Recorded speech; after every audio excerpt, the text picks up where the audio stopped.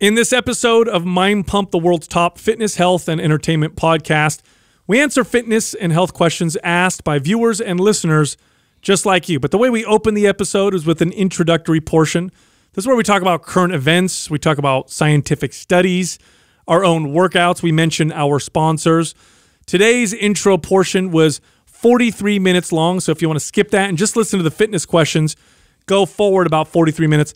But if you want to have fun with us and listen to the whole episode, which is the best way to listen to Mind Pump, hang tight. Start in the very beginning. I'm going to give you a breakdown of this whole episode, okay? So we start out by talking about the heat wave here in the Bay Area. It is really hot. Desert people making fun of us. Yeah, I'm waiting for the next plague or something to happen. Then we talked about the inland hurricane, the derecho. Is that how you say that? I don't know. Derecho? Derecho, Dorito? something like that. Something like that. Then we talked about how a man saved a woman from a great white shark by jumping on the shark and punching him. So it's like a superhero. The most baddest ass man in the world. Then we talked about the episode that we recently dropped. It's carnivore versus vegan, and some of our takeaways. We mentioned Miracle Spring Water. This is a new product. Yeah. Being sold to gullible people. We'll heal you, 100%. Then we talked about billionaires and millionaires. What percentage of them, I should say, are self-made. We mentioned a new study on CBD that shows that it improves blood flow to the hippocampus, thus potentially helping you with memory. Now, our favorite way to get CBD is with full-spectrum hemp oil. This is because it has lots of other cannabinoids. It also has terpenes that all work together. In other words, if you have CBD with other cannabinoids and terpenes, it's much more effective than if you just have CBD all by itself. Now, the best makers of full-spectrum hemp oil are Ned. They're a company that makes some of the best hemp oil we've ever used. It's high quality, super effective. We like to use Ned's hemp oil for things like relaxation and inflammation. I like to use it for gut health. And because you're a Mind Pump listener, you get 15% off. Here's how you do that. Go to helloned.com. That's HELLONED.com/Mind Pump. Enter the code Mind Pump and get 15% off. Then we talked about a new app that allows you to store your stuff in other people's houses. That's kind of cool. Yeah, here's my junk. Then we talked about how Doug is a phenomenal cook, and he makes incredible ribs, and he used the heritage pork ribs from ButcherBox. Now, ButcherBox is a company that delivers high-quality meat to your door. Eliminates a lot of middlemen, so the price is really good. They have the best grass-fed beef around that I've ever tried. They have heritage pork. Sometimes they also sell fish. So it's a great company. The prices are excellent. And because you listen to Mind Pump, you get hooked up. So to get the Mind Pump hookup, go to butcherbox.com/Mind Pump. Then we talked about an aviation service called Blade. What a cool name. That's right. And by the way, if you want to see all of the timestamps for all the topics in this episode, go to mindpumppodcast.com. So that's the first 43 minutes. Then we got into fitness questions. Here's the first one. This person says, you guys talk about the muscle building signal. Can you get into that with a little more detail? Yeah, what frequency? The next question, how important do we think it is for people to have mirrors in their home gym? So like our mirrors are important besides looking at your handsome face, Adam? Ooh. The next question, should teenagers focus on aesthetics after being introduced to resistance training, and should they monitor calories and protein intake? And the final question, this person has a question about developing confidence. What do we think you need to do to build confidence? Because we're the most confident. Yeah. We're confident in that. Is that even a question? That's right. Also, these are the final hours for our MAPS suspension launch sale.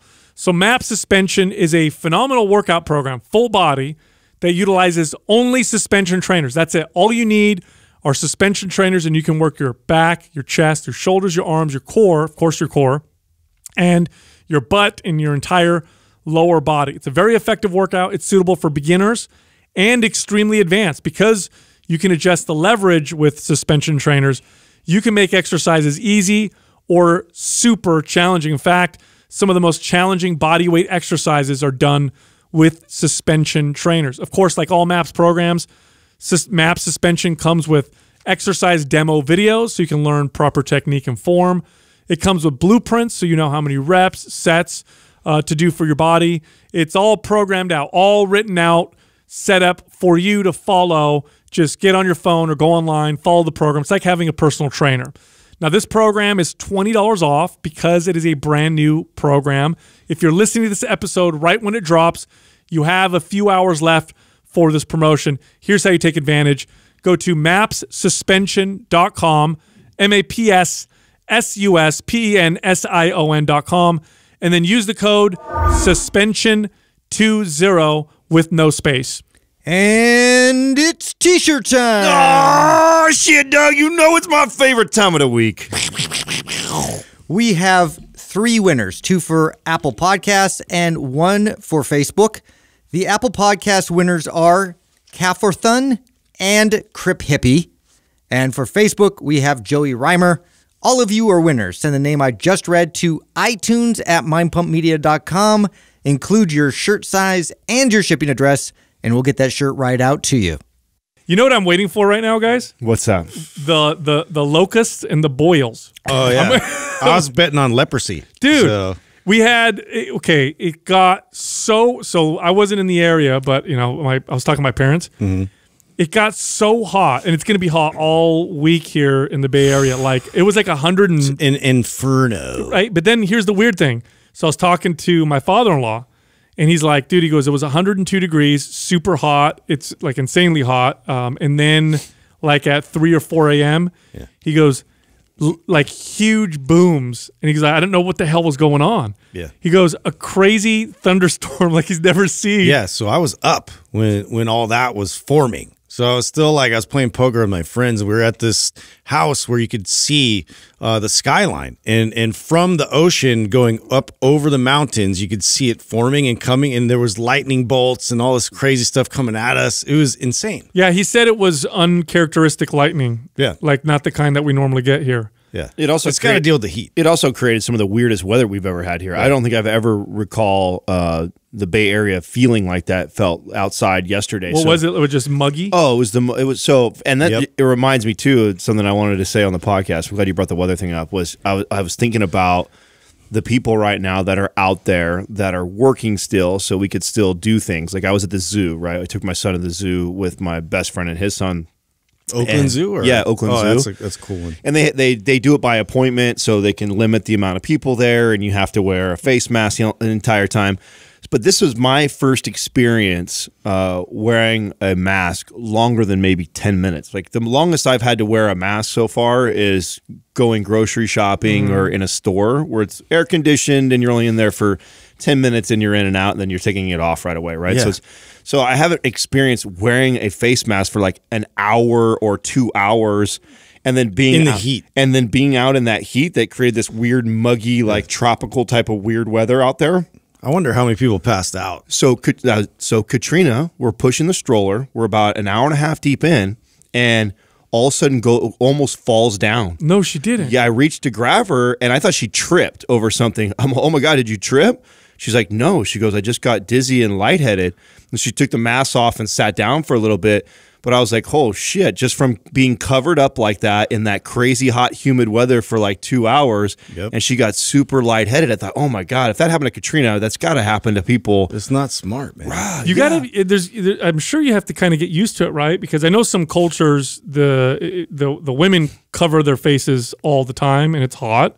And then surgeons, right? I used to train a lot of surgeons, and they would do procedures. There was one procedure, I think it was called a Whipley procedure, if I'm not mistaken. It takes like 4 or 5 hours.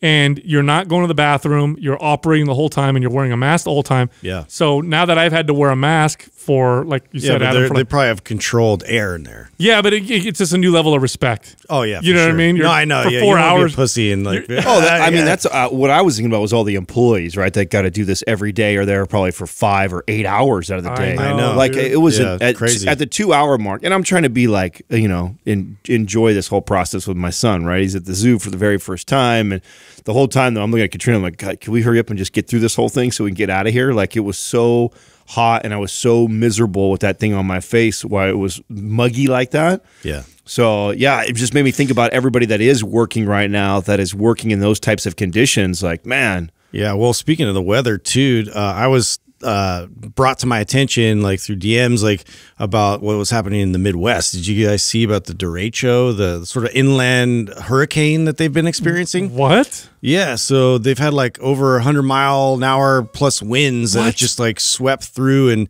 decimated all these buildings and, you know, all the crops and everything in Iowa, and like the whole Midwest just took this massive like weather storm that hit.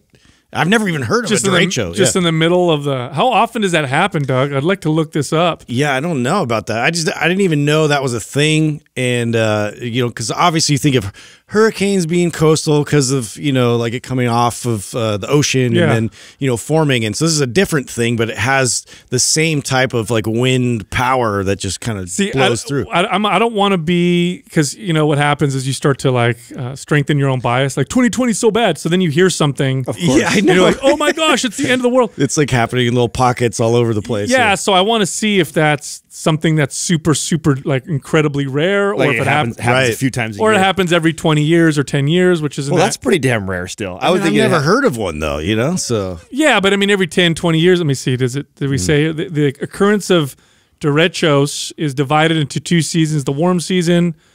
Okay, so 70% of them occurred during these 4 months.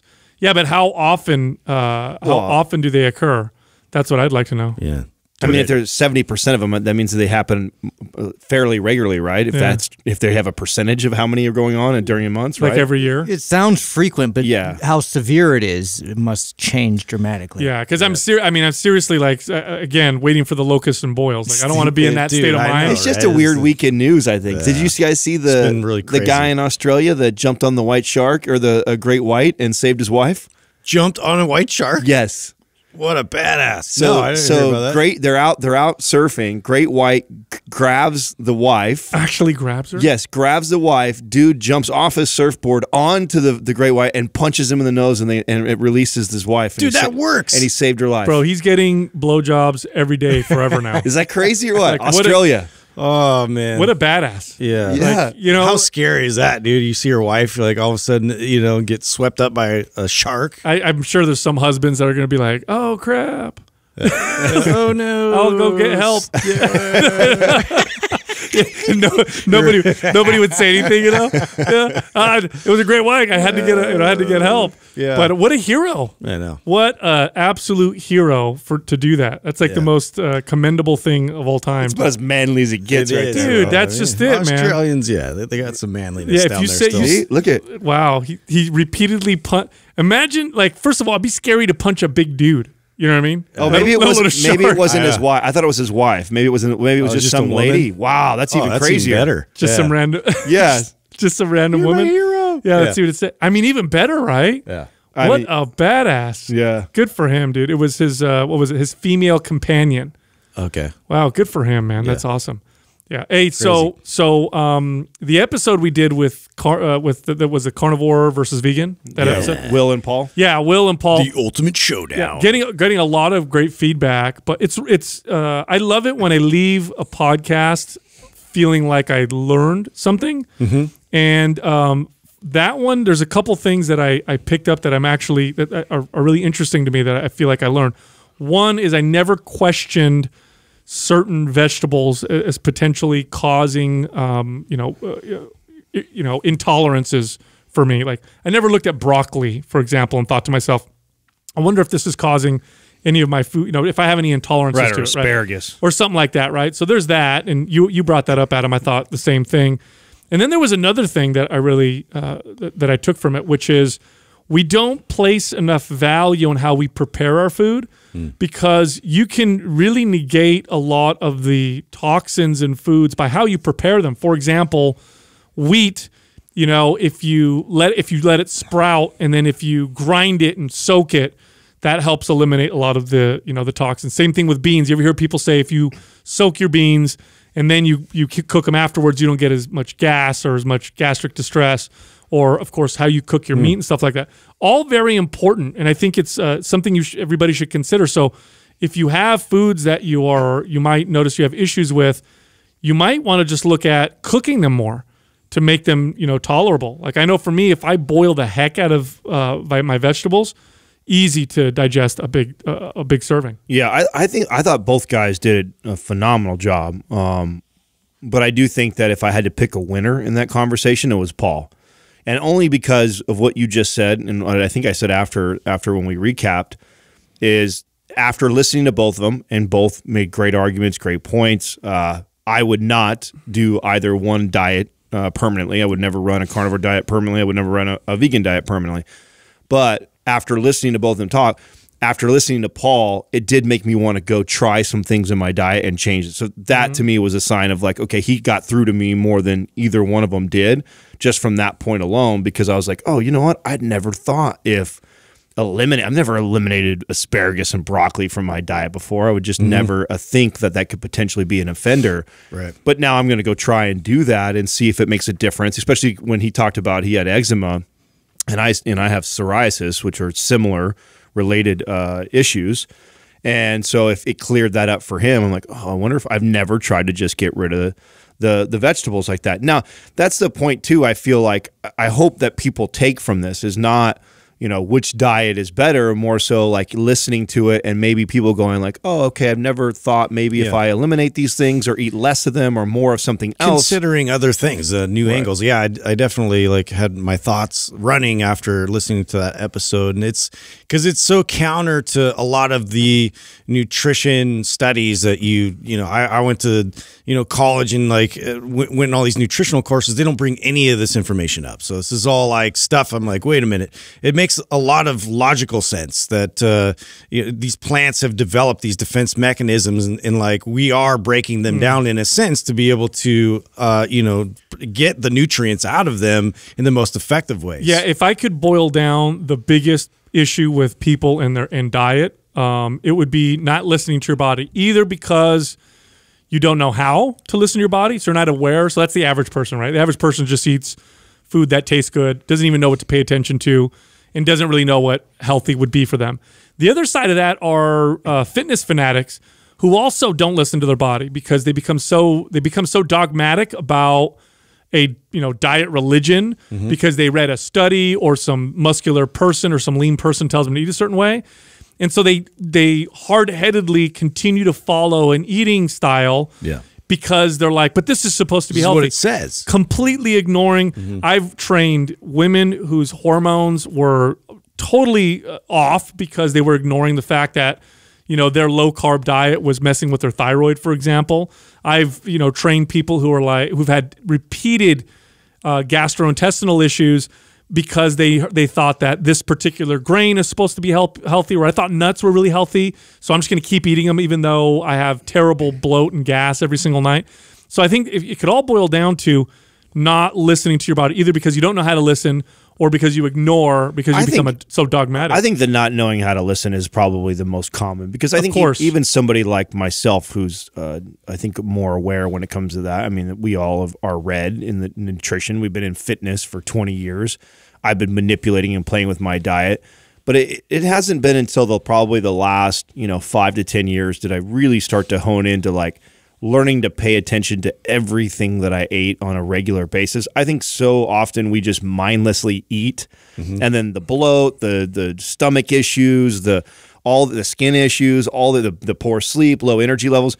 You like by the time it hits you and you're aware that you're dealing with that stuff, like you haven't made the connection of what it could have been in the last 24 hours. Like that's what I feel. I feel like most people aren't connecting those dots. Well, think about it this way, Adam, because you and I are very similar in this regard. We paid attention to diet for most of our career based off of aesthetics and strength. Yeah, performance. Right? Yeah, so it was I ignored all the other stuff, right? And so it was like, what can make me look the leanest? What can make me build the most muscle? But I was still dogmatic. I was still ignoring all the other stuff. So imagine if we went into diet and we had no pre-existing ideas. Nobody told us anything. All we did was go and listen and figure out and listen and pay attention to what made us feel best. I think we would have probably learned that faster. You know what I mean? Well, I have the cure for all this. What is it? Miracle spring water. Huh? What's this? Dude, I was watching this. So I was watching regular TV and like I forgot about commercials. Oh my God. There's this whole new hustle of this like televangelist that's like selling miracle spring water as like this holy water that cures you. What? Wow. I was like, wow, what the hell? What were you doing watching regular television? I don't know. Where were you? I was on there and like I don't know. Like I was at my friend's house and I was just like flipping through because we just watched the fights, okay. over the weekend, and like that came on and I'm like, okay, so this is a totally new angle. Like they have a product. It's not just like, pay us and we'll pray for you or whatever. It's like now we got like, substantial products going to heal all your ailments. Yeah, heal all your dehydration ailments. Then they can legally do it, right? Yeah. They can list all the stuff that happens It's to you a when product. you're dehydrated. It can solve and cure thirst. It can cure Dry skin. Yeah, dry skin. Headaches, nausea. Exactly. You know what though? That's they're obviously exploiting something that's been a part of spiritual practices for a while. Like I know Lourdes, I think it's called, that's in France. Like I think the water there has been supposedly blessed. Somebody saw a saint there, so people have been traveling there for a long time for experiences. Yeah. And there is. Dude, I just spot out a hustle, like, especially in that arena. Yeah. Oh man, that irritates me the most because all these people are already like all in. Their belief system is already there, and then now you're gonna exploit that with some bullshit like this, like, and get these old people to buy water. Now, how do you guys feel about that? Like, I know some people get like really angry about that, but then part of me is like, fuck. It might help if you're a sucker like that, and then there's the other side. Like, what if it does help them? We've talked about like, dude, and they can measure that, right? The psychological part of like, if you really believe it, then it is helping. And so, I mean, remember the what they talk about that with God, what are the drugs that are placebo effects? Yes, thank you. Yeah, the placebo effects with like your what kind of drugs? Painkillers are the biggest ones, right? Like sugar pills, but whatever. Yeah, that they use, and there's like a 50-50. I remember we debated that in psychology class, whether it was, okay, is it ethical to do it, even though their studies aren't proving that it actually changes it, but that there is enough people that get positive results from it, even if it's the placebo effect. It's a real thing. There was a study, I brought this up on the show a long time ago, but it's a legit study where they did a fake knee surgery. And here's the thing, the more that they sell the realness of the fake thing, the more effective it is. So what they did is they took people with knee pain and knee problems, and half of them they actually operated and did a legitimate, surgery on them, like a legitimate scope or whatever. Let's solve these problems in a real way. The other half, the surgeon cut the knee open, sewed it back up, so the people could see that they had stitches, and so they fully believed they had the surgery. Here's the crazy part: at the end of the study, the same pain relief, the same results were seen on both sides. There wasn't a difference. You know what I'm saying? Shows how powerful the mind is. Very powerful. So you're right. If people buying this miracle spring water, if they're like, I do feel better. Yeah. Well, now I feel bad. Maybe it is really helping these old people. Like, oh man, my joints don't hurt anymore. Like, praise the Lord. There's also a part of me that's like, if you're gonna fall for stuff like that, then that's up to you. Like, you know what I'm saying? Like, how are we gonna? As long as you're not a child, like if you're a kid, I get that. But if you're an adult, I think that's why I feel like people are buying Snuggies still. So marketing and advertising to children is unfair. I feel like, right? But if you're an adult and you buy into something like that, then I'm like, fair game. That's how I feel about it. Hey, speaking of buying stuff, so I'll cover this real quickly because I brought up some interesting statistics. So California is talking about passing this crazy wealth tax that's insane. There's no way this is going to fly, though, right? Dude, I mean, is it really possible this could fly? They want to pour gasoline on our state now. It's like it's not enough that's burning. No, I know exactly. Yeah. Listen to this. So the proposed tax rate would be up to 0.4% of net worth. So it doesn't matter how much just your total net worth, and then the tax will follow you if you move out. So you continue will get taxed at this for I don't know how many years. So let me make this clear then. So let's just say I've been a really good boy over the last 10, 15 years, and I've just been slowly socking money away and saving and living a very modest life, and I've put away $1 million. That can be taxed. Is that what you're saying? They'll tax your net worth. Yeah. So how much money you're Gavin worth. Newsom, the new Prince John. Yeah, exactly. And then if you move, then it'll follow you. And I think it's like I think it follow. I don't remember how many years, 5 years, something like that. Silly. Where if you move out, it's a proposed tax. But this made me look up some statistics because I said, that we love to target, or politicians, I should say, love to target, and I put in quotes, the wealthy, because they're an easy target, and most voters don't consider themselves wealthy. Right. Oh, it's not going to affect me. Yeah. So it's Not me. And it's easy to I look like at this. It's easy to look at someone like, I don't know, Jeff Bezos, right, and be like, oh, look at him. You know, he's got all. But there's 2 points I want to make with that. One, they're that wealthy because we give them that much money because they did something a lot of us liked. Right. So I don't know. I feel weird about being upset about that. Like, we gave them the money because they did something we all liked. It's weird to want to go after them for that. But then there's this other part where a lot of people think that millionaires and billionaires didn't earn their money or aren't self-made. Like maybe they're just whatever. So I looked up the statistic. First of all, 88%, this is huge, 88% of millionaires are self-made. So the vast majority of millionaires earned it themselves. They actually created that money themselves. Billionaires, believe it or not, is less, a lot less than that. 57% of billionaire wealth is self-made. So a lot of these billionaires or Inherit a lot of money. And That makes That's got to be like oil money. Well, Yeah, I was going to exactly. say that makes sense though, right? If you, I mean, think if you built this, even in like a big real estate empire, you own 50, 60 properties, you have a son, then your son comes right in and gets to inherit that and then take that from there and maybe turn it into $1 billion. Right, but check this out. So the number of billionaires with inherited wealth has dropped 29% since 2014. Oh, wow. So the self-made billionaire number, a bunch of new billionaires. is climbing and climbing and climbing. It seems to be climbing over the last 5 or 6 years or whatever. So this is an interesting thing we should all kind of pay attention to. That a lot of these people got there because they did something that so many of us liked that we voluntarily gave them this money. And I don't know if going after them that hard is smart. Especially for a state like California, because I feel like that'll just drive Doug and I had them this. out. Doug and I had this conversation leave. on the way home this week, and we were having the Jeff Bezos conversation. Did you know he looked it up? I don't know if you know. You know how many people they employ? You know how many employees he has? No. Almost 1 million, right? Is that right, Doug? I think it was like 870,000. Yeah, that's a lot of people. That's How many other companies can say that? well, that's what I'm saying. Like literally, like an entire city, like the size of our city, almost, right? You could he's employed by himself, like.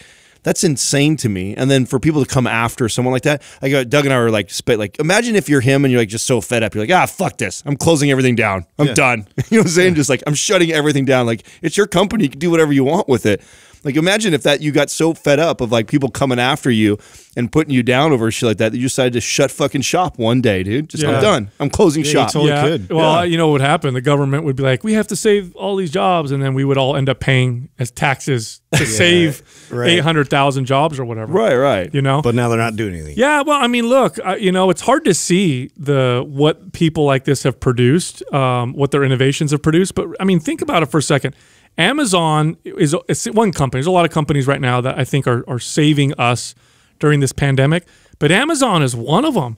Like we're not having to go to the store as often. We're able to keep getting what we need for low prices. It's the very next day. It's keeping things extremely competitive. It's allowing small businesses on the internet to advertise their goods and compete with name brand things because of the ratings system that they've provided.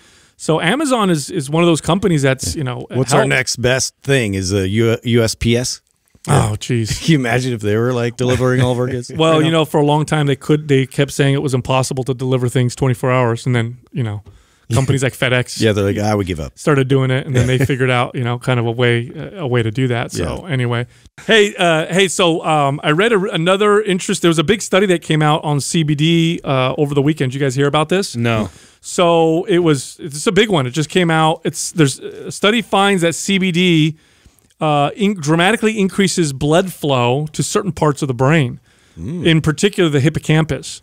So the hippocampus is important for short-term memory, long-term memory, and this backs up other studies that support that people who use cannabis along with CBD and other cannabinoids, so not just THC, but with CBD and other cannabinoids, that they get less of that short-term memory loss. Isn't this? Wow. I mean, you're the one that got me to do this. Like, so it's rare now that I have where I smoke a full joint or have quite a bit. Like, this has to be a weekend or a time where I'm just like going to cut loose, maybe watch like a funny movie, and I'm going to have more than like my 2 little hits to help me go to sleep.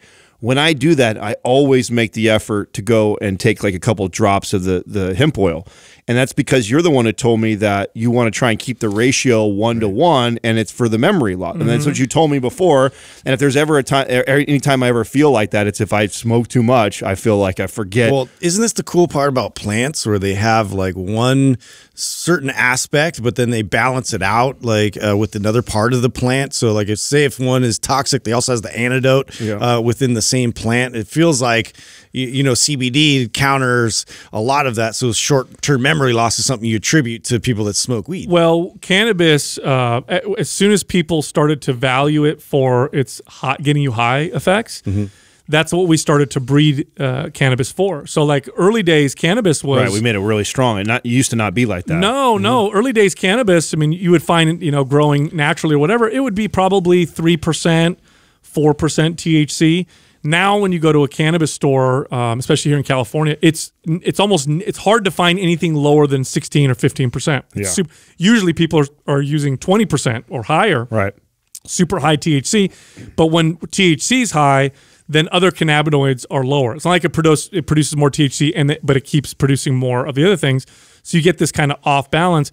And it's well known that if you have a lot of THC, you get short-term memory loss. That the dumb stoner.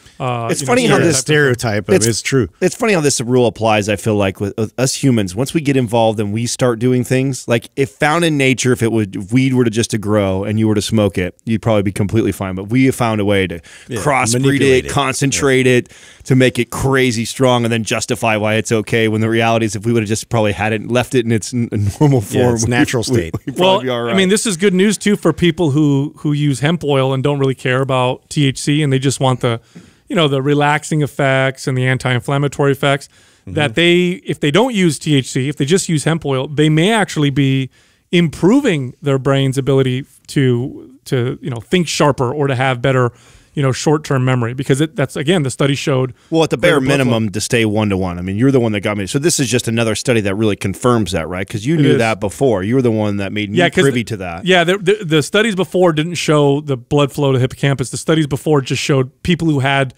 CBD with their THC just had less memory loss. So it was like they would do these studies and find, because you can reliably produce short-term memory loss effects in people if you give them high doses of THC for a little while. Then you'll see that their short-term memory starts to get a little messed up.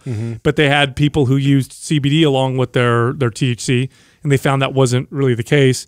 And that was those are older studies. That's when I brought it to you. But you're right. As soon as we get our hands on something like, look at fruit. Look how we've bred fruit. Like you can look up old Just paintings. look up a banana. Yeah. Super, super old paintings of fruit, and they're like, that's a banana. It doesn't look like anything like it's tiny and has tons of seeds. Big black seeds in there, or watermelons. I remember when I was a kid and I ate a watermelon, there was hella seeds in that thing. Have you guys eat a watermelon? No, they got rid of them. There's no seeds. I don't know. I don't understand. They grow seedless ones now. Dude, that's us. It's like we just want the sugar. You know what I'm saying? Just give us the sugar. It's so true. Forget all the other stuff. We castrated watermelons. Yeah. I had some tech news to bring up. There's an app out, and I think I brought up a similar one. This is becoming a competitive space. This one's called Neighbor. And it basically, and I talked about one that did something similar before, where you can rent out your space. This is becoming like a popular thing, which is interesting to me because I was just telling Katrina right now, we're in this like kind of limbo phase of maybe we're going to move, maybe we're not. And, I went month to month on our place that we're at right now. And so one of the things I'm like, why don't we just like pack up, get everything out of this house that we don't absolutely need on a day-to-day. So if we decide to go get a place, then we can just up and move, and I'll just put it in storage. And I'm actually exploring this as a possible option because it's becoming so popular, and I haven't actually used it here in the Bay Area, but I know that these apps are exploding, which allows you to go rent out like somebody else's garage or whatever, instead of going to a storage unit. Like a storage unit is X amount of dollars, whatever. You can now, these apps now allow you to go, if you're somebody who has a 3-car garage and you don't use one side of your garage, brilliant. You could rent it to 4 or 5 different people for a certain amount of money every month and collect cash for yourself. You think the storage unit business is going to take a big hit from this? Of course. Yeah. Well, okay. should I? Okay, I don't know if they're going to take a big hit because that's like it's been that industry's been growing forever. I thought that. Yeah. I thought. Well, that I would be, wanted to get into that, but yeah, I don't know. Like, right, because we keep as Americans, we keep consuming. We're consuming faster than we can store. So these storage units keep popping up, and there's plenty. But it's just become more competitive. So what I think you would see, maybe you won't see a big hit as much as you'll see like more competitive rates. I don't think it would. Okay, I'm just speculating, but I don't know if it would impact long-term storage.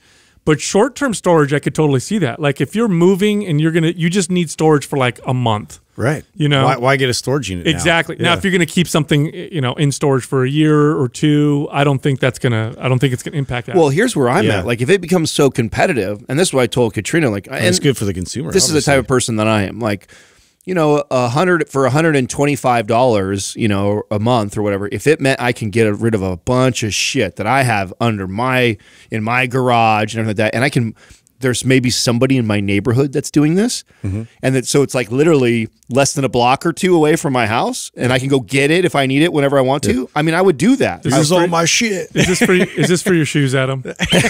There is a part of that. What if you did? What if you? You just hit the nail on What the if head. you put all your shoes in someone's garage and then you go back and check on a month later and the dude's like was wearing them a bunch of times? He's walking around like making bacon with just happens to be a size 12. Hey, those are my Jordans. He's got your Yeezys on and he's gardening. Oh, I forgot my shoes inside. It's not a big deal. I'll put them. Stop it. I'll dust them off. So, Hey, neighbor. Yeah. I mean, that does bring up a point that you think right away. And I looked into this because I thought, well, okay, wait a second. Like, some, regular Joe Schmo down the way, he's going to rent me this space and he's going to have my shit. What if he steals it? What if someone else steals it? What if it's not as secure? Like, part of what you're paying for with these storage units is like the barbed wire fences, the cameras, like the high security, right? But they're in order to be on this app, or the app company itself is, I want to say it was $1 million, like $1 million insurance policy. Oh wow! Yeah. So if you have, as long as you're storing stuff less than $1 million, it was the same concerns when Uber came out, right? It was the whole thing of like, who knows who these people are? They're not vetted, and they might just drive you to Mexico or something. Who knows? Oh no, I didn't think about that. Yeah. Hey, how you doing? Yeah, can you take me to the airport? It's Absolutely. like, didn't happen. Yeah. Hey, by the way, do you have both kidneys? Why do you ask? No reason. Yeah, no reason. Yeah. That's what they said about eBay. eBay was one of the first companies to do that, and everybody, all the retail companies said, no way this will work. There's no way this will work. People are going to get ripped off. The satisfaction rates are going to be terrible. And the funny thing is eBay's, like the trust factor with eBay, or how often that people are good on there, is just as good as any retail. Yeah. So any other market. What I'm curious about now then is like, okay, so because some of these properties that I've been looking at too, they have like a little bit of land, so like an acre or two or whatever. Like, what is to stop me from building like a shed on my property And just doing that. Sure. and just doing that, Just hustling it in. and having 20, 30 sheds on there to collect monthly income to help pay for the mortgage of the place. Absolutely. Yeah. Like I as you wonder, don't have HOAs. I wonder if you're going to start to see like similar, like you brought up the Uber thing, is the taxi company's going to freak out, or all the storage unit companies going to freak out and start to try and legislate against the ability to do that. Like right now, this might be one of these things that we see that grows so fast. Like I don't think a lot of people are aware of this. Yeah. No, it'll get too big. If it's good, it'll get big too fast for legislators to mess with. And then by the time it's that big, then it'll be a battle. Right. Like keep your eyes open. You might see this. That's a like the storage industry is a massive industry that just kind of flies under the radar. Not a lot of people talk about it. Here's these apps that are starting, and I've seen quite a few of them. I told you about the park one, the neighbor one now, and I forgot what the other one was called. But people are able to rent their parking space in front of their house. You could rent your couch. Yeah. Did you guys know that? Yeah, couch. that someone one's could weird. spend a night on their Like couch. couch surfing. Yeah, Yeah. absolutely. Yeah. This makes me They do this with you know what else they do is like pools. Like so that's popular right now where people that pool have parties. Yeah, well, just having a pool at your house. So the heat wave coming through right now, and you can't. And if you're not in town, you're not using your house or whatever like that. You could rent your pool out That's for the such day. a liability. I wouldn't want anything to do with that. Oh, Sounds if like you it. own a pool, dude, no way. Absolutely. Yeah. No, I don't like that. I don't like it. That's Yeah, like, ugh. someone could drown, or you could have some creep Just you know what I mean? That one's like, hey, I'm renting my no pool thanks. for any college graduation parties. They're jumping off your roof. I'm gonna Like, watch. yeah, I'll be on the roof Instagram. watching Yeah. just in case anybody drowns or whatever. I mean, it's just like you say that, but it's like, what's the difference between that and VRBO or Airbnb? The You're same right. risk. You're right. You know what I'm saying? It's Yeah, you're right. you're only limiting it to the pool versus the whole house. It just feels a little more like yikes. Yeah, but That's you know all. the thing you said about the store, having people store stuff in your garage, and then you said $1 million policy. The bad side of me is just thinking of the scams people can run, where you'd be like, "Hey, dude, come put your stuff in my garage.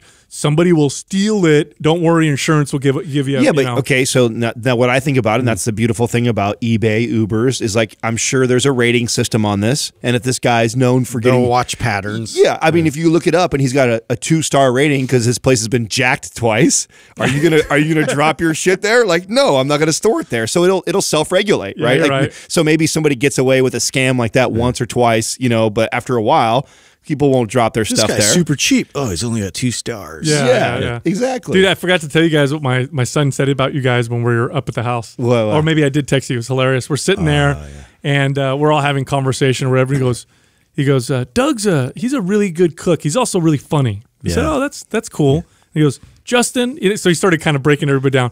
He goes, Justin's like he kind of sounds like a surfer dude. Yeah. I'm like, yeah, I'm like, yeah, he does. Yeah, and he's like, Adam's a dad. He's like a I dad. don't know if That's that's as a much as he compliment. got That for is you. not a compliment from a high school kid. It's definitely not a Doug's compliment a from a high funny school guy. Adam's the What, dad. dude? I went Yeah. from I'm some surfer, brah. Yeah, he's like, Man, it's so funny to hear different perspectives. you know? yeah. Especially Well, he- from a kid like that because it's completely pure, right? Like he's not biased or anything like that. Oh no, It's my like, kids love you guys though. That's what they kept saying. Dude, I've been trying to get rid of the surfer accent forever. It's still there. dude, Bro, you grew up, even though I you can't grew get up rid of it. even though you grew up in the mountains, you grew up in Santa Cruz. Yeah. Well, it's just right down. I mean, it's 10 minutes away. I would way rather be the buff surfer guy, though. I mean, if that's what he's realized, than the dad. You know what I'm saying? Like, I'll and I'm take the proud to buff be a part. dad. Don't get me wrong, but that's not the compliment you want from a high school kid. You know what I'm saying? Like, he's a dad. I was like, what do you mean by dad? He's like, yeah, the way he dresses. No, he didn't say that. Right to the heart. Hey, just kidding. speaking of Doug, though, Doug is quite the chef. Him and I have been going back and forth on battling on the rib recipes, and I heard you nailed one out again lately, Doug. Yeah. I think that's what won Domenico over, right? Well, yeah, I Your made ribs. the Korean barbecue ribs when I was with the kids, but I've been working on my baby back ribs on my Traeger here for a while. And I've been using the fall off the bone recipe you find on the Traeger site Oh, yeah. with the butcher box ribs, but I wasn't actually nailing it. It wasn't working for me. So I What were you missing? Well, for one thing, I was getting them overcooked, and I wasn't getting that fall off the bone thing that I was going for. So I just tweaked a lot of different things, like the smoke time, and then I put them in a foil pan with apple and grape juice. And then I put foil on top, really seal it well, and then I kind of steam it in there on the grill. And I extended that out another 15 minutes. And then I shortened the back end where you turn up the heat and you browned the ribs. So last time I did it, they're super juicy. They fell off the bone. It was That's real similar to how I do it. I do brown sugar, honey, and apple juice inside the foil, but almost identical to. You know what I haven't been able to do is, and I don't know if it's because I've been cooking so much of the butcher box meat, is somebody else gave us some ribs. I don't remember. I think it was Katrina's mom gave us some ribs, and I cooked it, and they were terrible. So I've gotten used to cooking that size of rib, I think, and that anything else that I've tried to cook, I'm off now. The fatty acid profile is going to be different too. It's because it's grass fed, probably, right? So, Well, I don't know if the ribs are grass fed. Are they the pork? the heritage pork. Heritage pork. Yeah. Still going to be a little different. Yeah, it's right? gonna be different, definitely, because Yeah. they give them good quality food. Oh, it's definitely different. Like I said, it took me a while to get them down. Now that I have them down really well, like if I've gone to cook other ribs, I have not been able to hit it out the park. Well, the you same guys way. are scientists with the way you guys grill meat. I've never really paid attention that way. I grill it and then I eat it. I don't know. I don't do the timing and all that stuff. But there's definitely a difference when I eat meat after you guys make it. It's an incredible experience. I mean, meat's good, right? As long as you don't overcook it, it's gonna be fine. But you guys definitely bring a whole new level. Well, are you not a big griller? Do you grill a lot at home? Or? I grill a lot, but I definitely don't do what you do, where you made us all steaks, and he runs in and he goes, "Put the timer on for 2 minutes." Get the timer. Let me know in 2 minutes, and I let him searing at the pivotal moment to keep the juices in. 2 minutes is up, and then he does his thing, and then he closes it, and then he watches the temperature, and then let me know when another 2 minutes is up, and then and then he'll open the thing for I don't know how many seconds, close it. I'm like, what's he doing? Yeah, but the steak comes out incredible. When they talk about like the difference between a cook and a chef, like anyway, one of them is more formulaic, right? Versus the other one's a little bit more creative, like is kind of adding things and adjusting and all that. So, but I grill on Weber, and so it's like I'm always there, like having to manipulate and mess with it the whole time to make it like taste good. I love charcoal. Yeah, but it tastes good. Well, it takes another. Yeah. I mean, it takes another. My brother-in-law, who's like the total foodie, right? His theory is that like he's a purist, so like everything has to be on a charcoal. Oh yeah, like all these cool things like the Traeger we're talking about, and I mean, it's like you could cheat. I mean, that's just it. Is like so for me.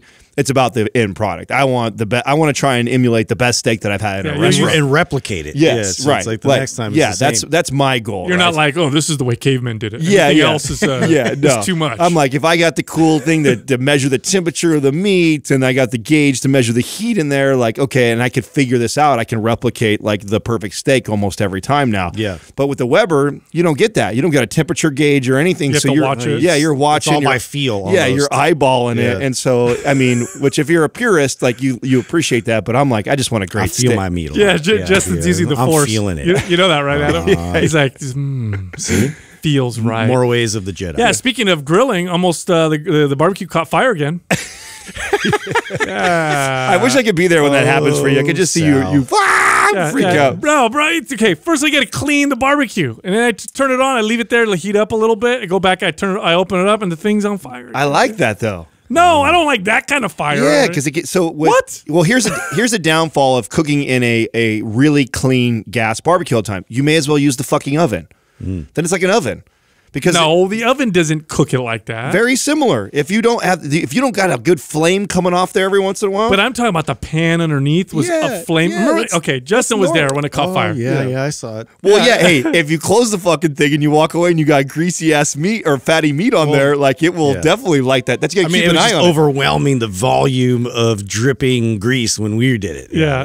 I'm like, when you had all those burgers on there. Sent you guys an angry text. Oh yeah, especially a bunch of burgers for sure. We'll do that. I didn't have anything on it, by the way. Well, yeah, I was just heating it up. Yeah. Well, I mean, we just cooked 12 3-inch fucking ribeyes in there back-to-back nights. So there's definitely some residue left over from that for sure. Oh yeah, those were good, by the way. Those steaks are really good. Yeah, in fact, when I got home, I wanted more, so I went to the store and got myself. Did you really? Yeah, I did. After back-to-back nights like that, dude, they're so good. So good on the gut. Yeah. Well, Doug, man, I got to. That's something I got to steal from Doug. What a dad conversation, by the way. This is so great. Talking about barbecuing. The perfect. It's like about New Balance snacks. Huh? You guys, well, Doug does the mushroom and onions, man, to put over the top of the ribeyes. That's the kicker. Oh man. my god! Yeah, those onions alone. Yeah. So my daughter's never loved mushrooms, and the ones you made, Doug, she was like requesting them now. So thank you for doing that. You're welcome. Hey, you brought up California, transition out of this barbecue man talk here, or dad talk. So I wanted to bring up something that I thought was interesting. Lawnmowers. I know. I was just thinking that. I want my grass to length. Like a lot of people leaving like the cities and stuff. And so over in New York, you're seeing a lot of the people that own like the Hamptons and they travel there for like summer, like are now staying there. And so this has also allowed a company called Blade, which is an aviation helicopter company that is like blowing up right now because so many of these execs that live in New York that have a house in the Hamptons are staying in the Hamptons and then they're commuting back and forth using this aviation. Dude, what a sick name for a company. Right, Blade. Wait, so they're taking helicopter to work? Yes. Oh my gosh. Well, and I'm sure it's not an everyday thing, right? So you're taking it once a week, maybe you're going back, but you're working from home like 80% of the time. Dude, right Magnum now, PI pulled it off. Yeah, you know what a flex. You know what I mean? Oh, totally. I'll be at the meeting. Don't worry. You know? What's that sound outside? Walk out with your briefcase. That's when you know we've officially made He's it. walking Show in to one slow of our events motion. in a helicopter. Where is Adam at? Well, he's not here. He's You gotta have a briefcase. You know, you just have to carry something. Justin will arrive in it with like protein bars in it. No, Justin will arrive in a personal like rocket pack. That's what I see him do. Adam shows up in the helicopter. Justin one ups it. Oh, I seen that too just recently. That somebody was flying one of those. Was it you who shared that article? One of you guys shared an article. Yeah. Someone flying around one of those. There was one where this guy was flying and he had like two independent, like engines that I don't know what kind of engines they were, but they were like on his arms and he was flying around an aircraft carrier. Yes. Yeah. I was like, dude, super safe. Yeah, we're Iron Man now. First question is from Damien Leverett Fitness. You talk a lot about the muscle building signal. Can you explain this more and how to know if your workout is adequately creating this work without working to all out failure or going beast mode all the time? You gotta have good Wi-Fi. Yeah. Gotta have good Wi-Fi to get that signal. Yeah, no. So, dang, this is a That's dad a good joke. point. That was a dad joke, Adam. That was not bad. Good try. So all right. So Gotta have some boosters. This was a big, big moment for me as a trainer. I remember when I finally made the connection that the workouts, all my workouts did was send a signal to my body so that my body could adapt. That's really all it was. It wasn't about beating myself up. It wasn't about getting sore. It wasn't about lifting the most weight. Those are all components of the workout potentially. But really the workout was about sending the right signal. So once I understood that and I really got that, then my workouts got much more effective because then when I would go in, I would think to myself, am I sending the right signal? Am I living in a way that's going to cause more adaptation? So your muscles, first of all, they don't really maintain in the sense that they don't just stay the same. They're constantly building or reducing. The way you build muscle is the building process is stronger or outweighs the breaking down process or the atrophy process. And by the way, the atrophy process can be very powerful. If you put your arm in a cast for a week and then took it off, just a week, you would see significant weakness and atrophy of your arm in that short period of time. So it's like this constant battle that's going on. But the way you approach your workouts should be, is this workout producing the desired result, which can be getting stronger, maybe building muscle, getting leaner, improving my mobility? Is that what's happening? Or am I just going to the gym and satisfying my ego by lifting more weight than the guy next to me or by beating myself up so now my ego's satisfied because I had this crazy hard workout? Now, what determines whether or not it's the right signal for you is super individual. Yeah. This is the thing now. It's very individual. The right workout and the right dose for you is the best dose. And it may not be the right dose for the person next to you. There's a couple things you could watch. One of them is soreness. In the past, I thought getting really sore was a great sign. Later on, I realized a little bit of soreness is okay, but a lot of soreness means I overdid it and I need to back off a little bit. That one's one signal I like to watch. Well, this really came full circle for me when I finally grasped the difference between adaptation and recovery. For most, even my training career, I explained this wrong to many, many clients, so I feel bad about this because I was still under the impression that when we go to the gym, we tear and we break down. Like that was like how I explained. We tear and we break down these muscle fibers. The body then signals it to, oh my God, we teared these down. We got to recover them and we got to make them stronger. And so that was the adaptation process. Where I was missing the link here was that it's not just this recovery process of recovering from the damage. It's also this adaptation process. And I think, Sal, you explain it really well, and you've done this on the podcast several times where you use the analogy of the suntan. Right. And burn, like you could go out, like if I haven't been in the sun in a long time and I go out and I lay out for like 3 hours, I will burn my skin. Now I definitely will get a little tanner, but also burn it. And it'll hurt and I'll be peeling and I'll get a little bit of color from that, but then you lose it. Right. And then I lose it and I don't want to go out in the sun anymore because I'm burned already. And so I think of it like that, because if I go out in the sun for 10 minutes at a time though, every single day, over the course of like 2 weeks, I'll also see that I got as tan, if not more tan, but I didn't have to lay out there and for 3 hours and go through the whole burning process and the healing process, right? So I think of it the same way now with like training is I'm looking for that sweet spot. Like I want to train hard enough to where the body adapts and it starts to build muscle because it recognizes the signal that I'm sending to it, but I don't want to damage it so hard that my body's just trying to recover all the time from the sun or from the workout. So you're looking for that sweet spot of getting the benefits of both of the adaptation process and the recovery process, and you don't want that constant like hammering it so hard that all the body is thinking about is trying to recover.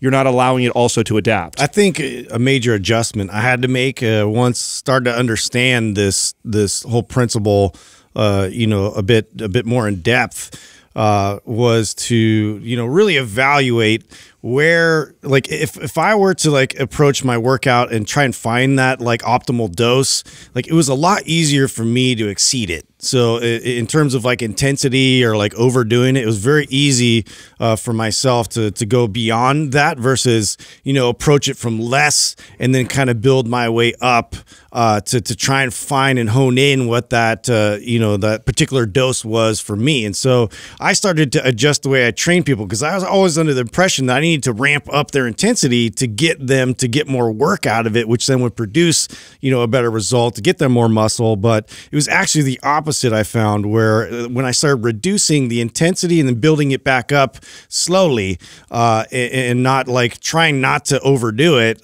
they had better results. I think there's a real simple way to give people advice listening right now, because I really think that there's two groups here. If I'm talking to a client who is a complete beginner, lifting weights, really, really unaware, like they need a little more intensity in their life. They're less likely to hammer themselves every time they go in the gym. They're more intimidated, scared. They ease themselves in. And so getting that person to learn to kind of push and stretch themselves a little more, I find myself having that conversation. If you're the person who likes to go to the gym, you've been lifting weights for years, you're more of an advanced lifter, you're more likely to fall in the category like I think all three of us in this room, which is I'm more likely to overreach than I am to go into a gym and train and not do enough because I've chased that sore feeling and I've learned to like that feeling. So I tend to go work out and go like, oh, I need to feel that crazy burn, or I got to feel that sore the next day to feel like I got a great workout. And that's not true. And so I'm always, I just did this the other day with Doug. I worked out with Doug up in Tahoe, and I was joking about how like roasted my back was because I hadn't deadlifted in a long time. I'd hurt my foot and I've been out from like squatting and deadlifting for a while. It was my first time deadlifting back. I told Doug I'd just lift what he's lifting, and I didn't realize he was going to go heavy that day. And that was light for Doug. Yeah, right. Yeah, it was a light day. So I was lifting with Doug, and my ego was like, okay, I'm not going to go peel weight off. I'm lifting with Doug. I'm supposed to be the trainer. I'm supposed to be stronger than him. So I lifted right with him. And I was fried for the next 3 days, like absolutely fried from it. And that's just, I still, even all these years, even after giving advice on this podcast, still have a tendency to overreach. And that's not the goal for maximum results. You want to just stretch yourself a little although bit. I do have to bring up the point. So the beginner, I think a lot of times like they don't understand what that line is. And so even, what may seem to be like a normal workout may be way too much for them. True. And so, like they have to find that balance before they have to be able to ramp it up very slowly. I still go with the slow approach with them. Yeah, the muscle building signal, understanding that is what allowed me to initially create MAPS Anabolic, because I sat down and I said, okay, it's all about sending a signal, and I know lifting weights sends that signal. What other things could potentially send a muscle building signal? One of them is a hormonal signal, right? You could give anabolic steroids to someone, the hormonal signal builds muscle. Could I send other muscle building signals that are natural that don't include beating the crap out of myself? This is the trigger session concept. And I'll say this for most people, you'll get better results with more frequent, less loud signals than you will with less frequent, super loud signals. In other words, you're better off doing easier workouts 5 days a week than you are doing one super hard, massively intense workout a week. Sure. This is true for most people. It's still true for myself. Even today, I'm incorporating some trigger sessions here and there, and the results I get every time I do this consistently blow me away. And it's a low intensity, muscle building signal that just compounds on top of the normal signals I send, which are with my normal workout. So this is why frequency is so important, because frequent lower level intensity workouts, they don't send a loud signal, but they send a signal and they don't create a lot of damage. And so what they do is they just compound on top of your normal workouts. So if you're not incorporating things like trigger sessions or focus sessions, give them a shot. Next question is from S. Costanzo 430. How important do you think it is to get mirrors for your home gym? Oh, well, any trainer will tell you that mirrors, if you're working out alone, are super important, because as a trainer, one of your jobs was to watch your client's form. And I'll tell you what, people are so unaware that their form is off, that one shoulder's a little high, that their hip moves in one direction a little bit, that there's a little bit of an imbalance. This happens to me.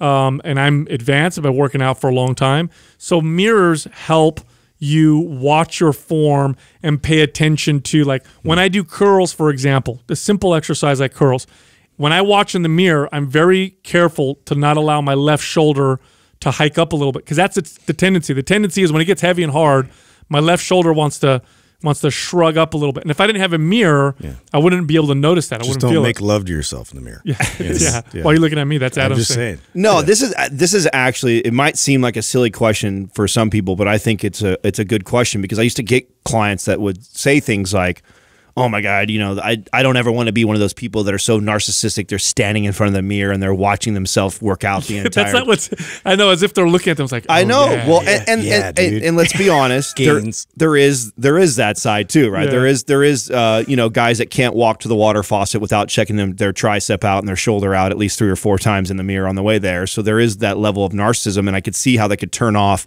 somebody who's not like an avid lifter in the gym, but I think their mirrors are absolutely necessary, and every exercise I do in front of a mirror if I can, and it's literally because I care about the movement so much that even to this day, an exercise that I've done 100 or 1,000 times, I still always think there's room for perfecting it and making it look even better. And so it's not about you and what I look like in the mirror.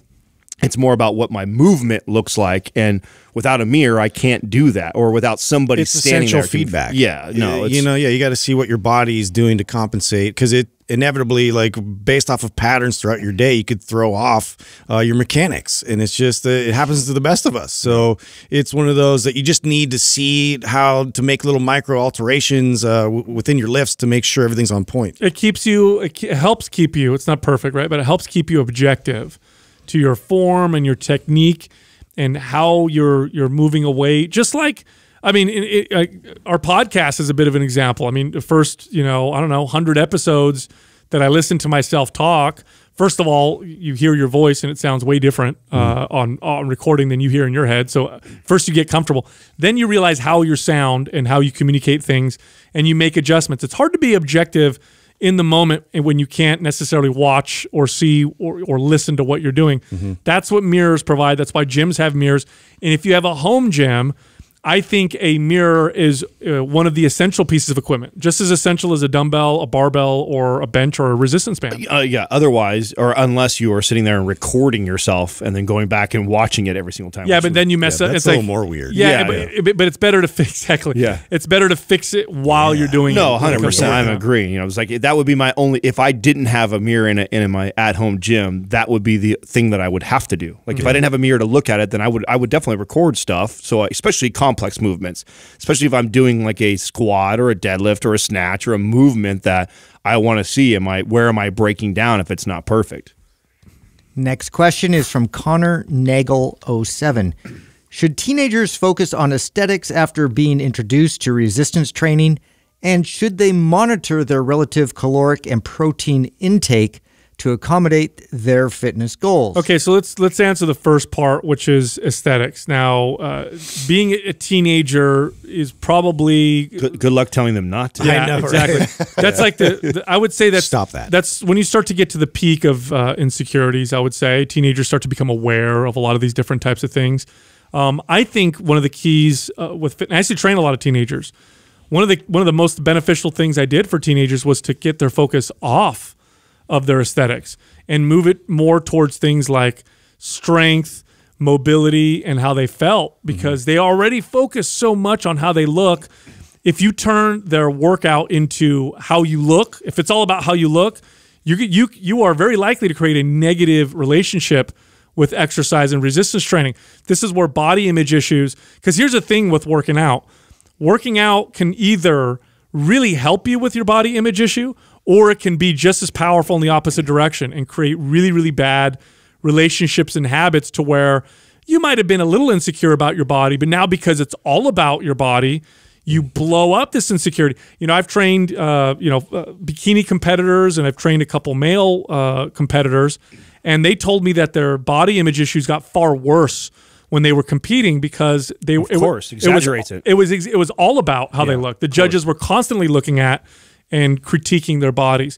In fact, when I train teenagers, I don't ask them. I never ask them. So I'll do this with adults. Like, okay, well, what areas do you want to focus on? Yeah. How much weight do you want to lose? What are areas of your body you'd like to shape and sculpt? I don't even ask those questions of teenagers. It's not even a question. I don't say to a teenager, how much weight do you want to lose and what part of your body? Teach them the fundamentals. Yeah, do you want to shape and sculpt? That's not my question. I'll say, what are your goals? And if they say something like that, then I'll kind of maneuver around it. But it's all about how you feel, performance, everything. See, I find this a kind of a difficult one to answer, and maybe I'll be more qualified when my son is at this age. Now, I feel, Sal, you're going through this right now, so I think you're more than qualified and maybe can share like the conversations you have with your son.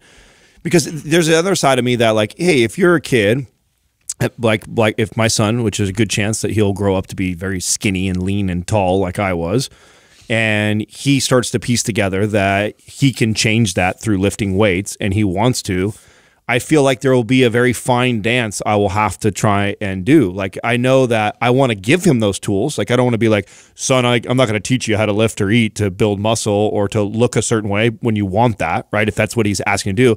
So, but then I also want to educate him on the dangers of that, of going down that and allowing those insecurities to drive his motivation. Now, of course, as a father, I hope that he's so into basketball that all of our workout conversations around performance, but I have to be realistic and think that there's a good chance that might not happen. Yeah, I'm not saying be afraid. I think that will also do the same thing. If it's like, oh, hey, Dad, how do I get my arms bigger? And you're obviously avoiding that. Right. That's what I'm saying. That's why it's got to be like a fine dance, because because there's a positive side. How cool is that if you're a dad who's or a mother who is a trainer and you have that knowledge and you have a daughter or a son that, you know, they want to start sculpting and building their physique, and they admire what maybe you've done your entire career or life, or the way you maintain yourself as a 50-year-old adult or whatever. Like, you know, so maybe now they're interested in that. There's the part of me that wants to give him that gift. Like I had to learn a lot of hard lessons, you know, through 20 years of lifting, that I could hopefully fast track him to, you know, the ideal way to eat and train early. And I want to be able to give that to him, but then also understanding that also can lead to some major insecurities. And so,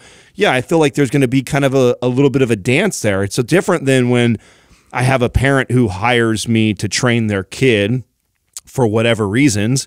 That's one thing, but having this conversation with my son, I think will present different challenges. I've had this already. So my son, you know, we were working out, I don't know, it was like a month ago, and he's like, hey, how do I get my arms bigger? And so my response is, okay, if you get stronger at pull-ups and at bench press, then the side effect of that is bigger arms. That's the conversation.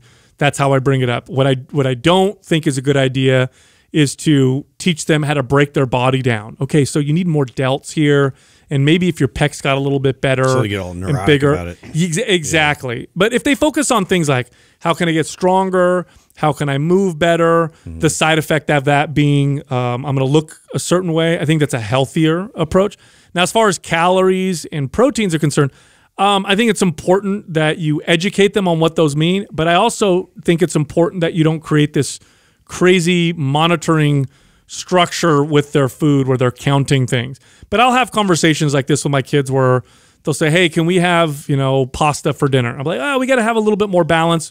We had more carbohydrates this morning, so I think tonight we're going to have more proteins and fats. Or I'll say things like, proteins and fats are essential. Your body needs those, so we're going to hit those first.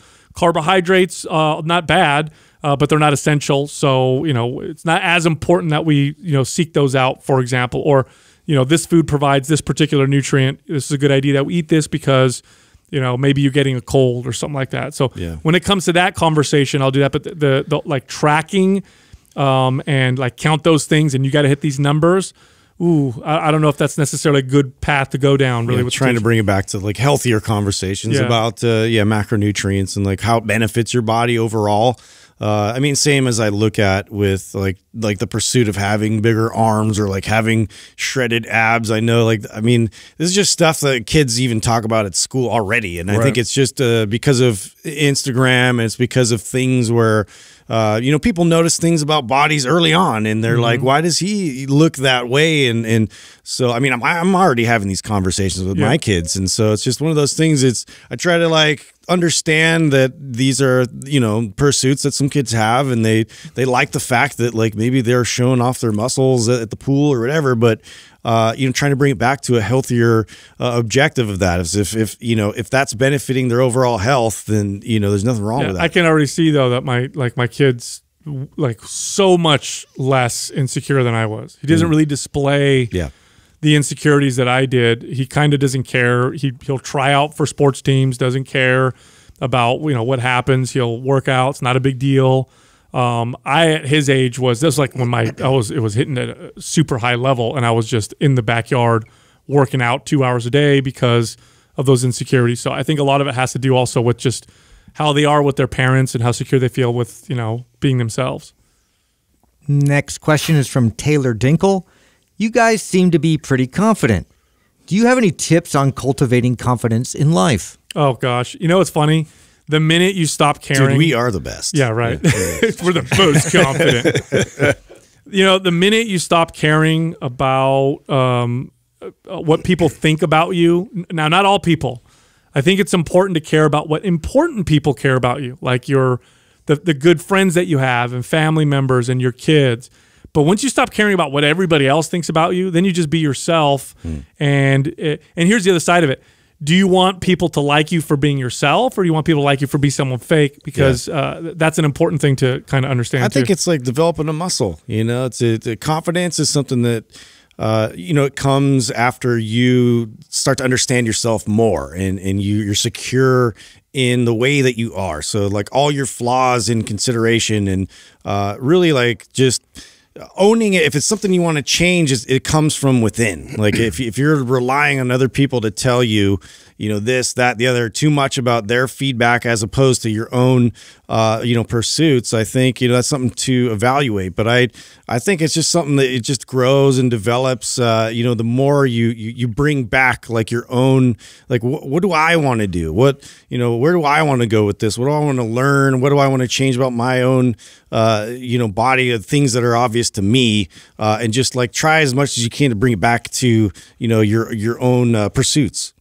Today you are you. That's truer than true. There's no one alive that's youer than you. Yeah, Dr. Seuss. That's right. I love that. Yeah, that's Maximus's quote that's on his Instagram page, and I think that I was asked I don't know, it was a couple weeks ago when I did my questions, like if I could hand my son one quality and that was it, what would it be? And it was confidence. And I think that's really what it is. Sal, I think you hit it on the head. Like the reality is the more you care less about it, the more confident you become. Mm-hmm. Yeah.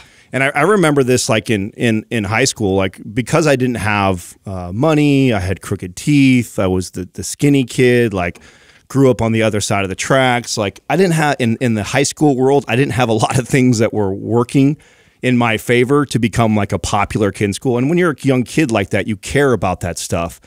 And what I started to realize was as I was getting older and growing up and in my teens, the more that I cared less about that and I was truer to myself and just was going to be me, the more people that I attracted. Like people are drawn to people that are like that. Mm-hmm. And so the people that I feel that struggle with this, they desire it so much that they get hung up on it. They're trying not to be them. They're trying to be somebody else to get the attention of other people.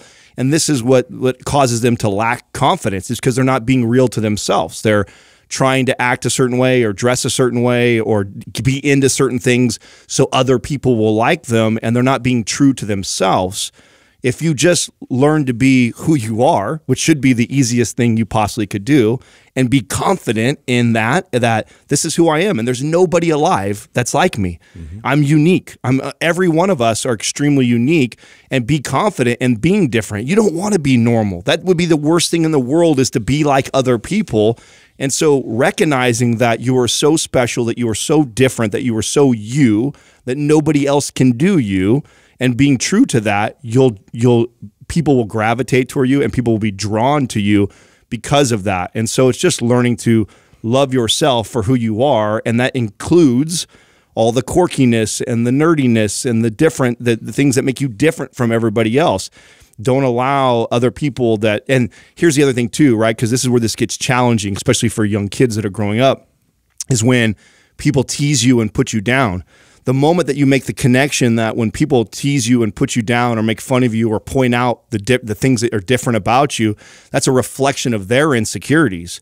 And so when you start to make that connection, that it has nothing to do with you being unique or different, it has everything to do with that person is projecting their insecurities on you, that should build confidence in you. Like, oh, wow, this person feels threatened by this thing that's different about me. Even though they're teasing or pointing at maybe an insecurity of your own, them doing so is a reflection of their own shit. Once you realize that and you stand firm in who you are, and you're like, fuck yeah, I am that person. I am confident about that. I am who I am, and nobody can do me. And the more you solidify that, I think the more confident you will become, and the more people that you will attract. And what's difficult about this particular conversation is I think it sometimes gets confused with I like who I am, therefore I never have to grow, change, or improve myself. Like, I'm lazy, I don't take care of myself, but I'm confident and I care about myself. And that's it. You're mixing two things up. Like, one of the best ways to cultivate and build confidence is to seek growth, real growth, not like pretend growth that's driven necessarily by insecurities, but rather challenging yourself and overcoming challenges. That builds confidence. If you want a child to be confident, you allow them to encounter challenges. They got to be tested. And to fail and to try again and then to succeed. It's an amazing thing to watch when a kid, they've done studies on this, kids that are raised this way will work on a puzzle much longer than other kids. They'll keep going to try and figure that puzzle out. So confidence is also built that way, is that, I'm not perfect. That's okay. I'm comfortable in my skin. So I'll tell the truth, and I'll have that integrity, but I'm also trying to be a better person. I'm also trying to grow. Those things are simultaneous. And they work together. It's not one or the other, because I think sometimes people think, oh, you just got to love who you are. So therefore, that means I'm not going to grow because that's who I am and I love me. That doesn't mean that's not what that means. No, that's the difference between confidence and cockiness, right? Somebody who's or narcissism. Yeah, it's cockiness, right? You think that you've arrived, and that you're somebody who is confident doesn't ever think that way. They think that's right. That somebody who is really truly confident knows that what's the stoic thing to say is that I know that I am wise because I know that I know nothing, right? You are forever in pursuit of growth. And you are forever looking to grow and be better. And that's what makes you confident, is being okay with, okay, I lack in this department. Oh, I could be better here. I'm going to continue to push that way. Yep. When you're the other person, when you think you've arrived and you're smarter than everybody else, you're better than everybody else, you're more popular. Now you can cocky. recognize other people out there better than you at things. Yeah. And you're fully okay with that. That's right. Yeah. That's right. I mean, I'll give you an example from a fitness standpoint, from a trainer standpoint. The trainer that lacks confidence is the trainer that pretends to always have the answers when the client has a question or a problem. Even though they don't know the answer, they're not confident enough to say to their client, I don't know. Confident trainers say, I don't know a lot to their clients. They'll say things like, I don't know, but I'll find out for you. That's what real confidence looks like. Fake confidence looks like, I got this all under control. I know everything. I'm the man, or whatever. Look at me, check me out. That's a projection of insecurity. It reminds me of I was eating dinner with Jessica. We were eating at an outdoor patio at Santana Row, right? And you see a lot of nice cars in that area. And if you live in San Jose area, Santana Row, and you know that you're going to see 2 or 3 Ferraris or a couple Maseratis, $100,000 or $200,000 cars. And it was so funny that you'd see them drive by, And, you know, they'd be just driving by because there's a road there or whatever. And then every once in a while, one would drive by and they would rev their engine super loud. Hey, look at me. Look at my, man. like everybody's already looking at you. You know, that's not confidence. It's insecurity. You know what I'm saying? Yeah. Yeah. With that, Mind Pump is recorded on video as well as audio. Come check us out on YouTube. You can also find us individually on Instagram. You can find Doug at Mind Pump Doug. By the way, he posts a lot of behind the scenes stuff. Mostly about podcasting, the art of podcasting. You can also find Justin at Mind Pump Justin, me at Mind Pump Sal, and Adam at Mind Pump Adam. Listening to both of them speak, but only one of them said something that actually kind of sparked something that made me want to do something different in my diet, just to experiment. All right. And that was Paul. And when to your point you're talking about right now, when he started talking about, you know, plants' natural defense is for them to have toxins so they didn't get eaten all the time.